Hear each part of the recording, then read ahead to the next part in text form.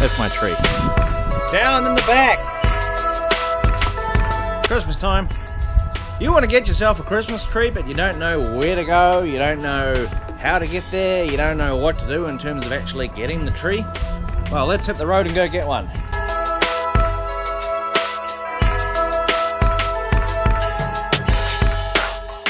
Although before we do, let's just talk price for a moment. Now, what time of the month in December you get the Christmas tree is going to have an effect on what price you pay. You don't want to overpay. Some places are going to charge you like, you know, $25, $30, $40, $50, $60. That's a bit steep for an ornamental piece of shrubbery that's going to last for about 3 weeks. Hey, you! What do you think you're doing? Oh. Hey, come back! In terms of when to buy it, okay, December 25th is Christmas Day. You don't want to get it any more than about 3 weeks before Christmas. 2 weeks is probably the optimal time. If you've got sort of 2.5 weeks, you can stretch it out a bit to 3 weeks. Don't really get it more than 3 weeks. And if you get it less than 1 week, then you're not really enjoying your Christmas tree. So I aim for approximately 2 to 3 weeks before Christmas.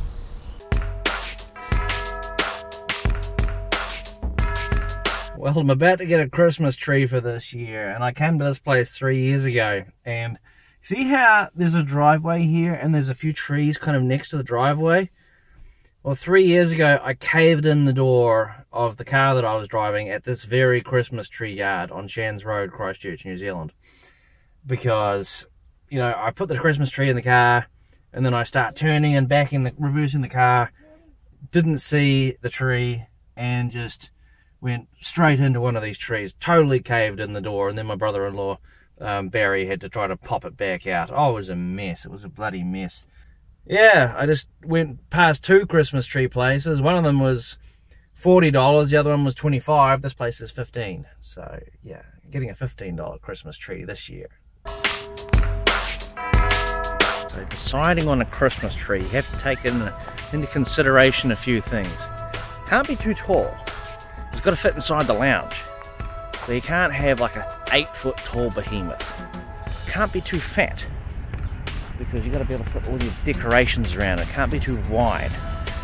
The base of the tree, the lower branches need to be like not too low, because the base of the tree is going to be able to stick it in the bucket. So, haven't found quite the right tree yet. There we go. That's my tree. That one right there. It's not too fat, it's not too short, it's just right. Hey, could I have this one, please?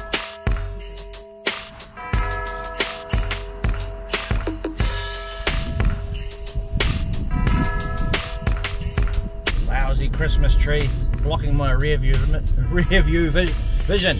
Down in the back! I said down in the back!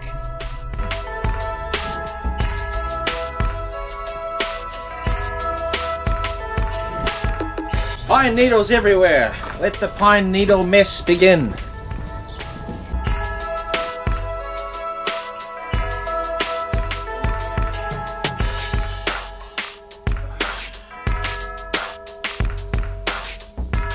Right, time to go find a bucket.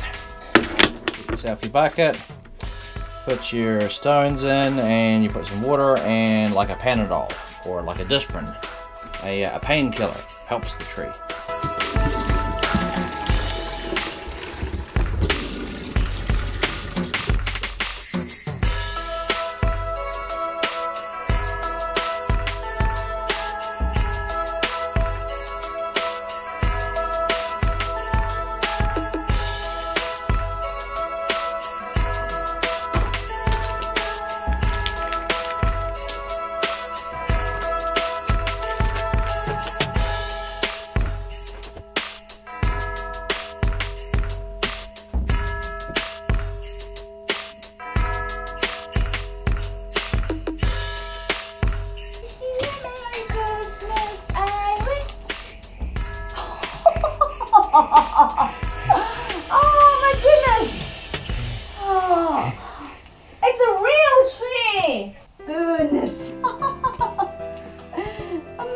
amazing! A Christmas tree! I have a Christmas tree.